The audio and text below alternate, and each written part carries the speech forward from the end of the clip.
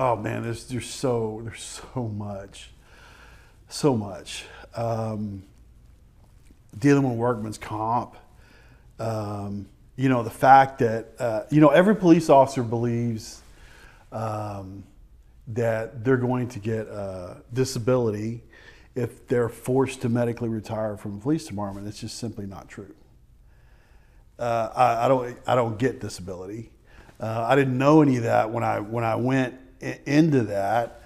Um, and it is what it is. And every police officer believes when they're shot and they are medically forced to leave the department, that there is like a medical disability pension that you get. Every police officer believes that, and it's just simply not true.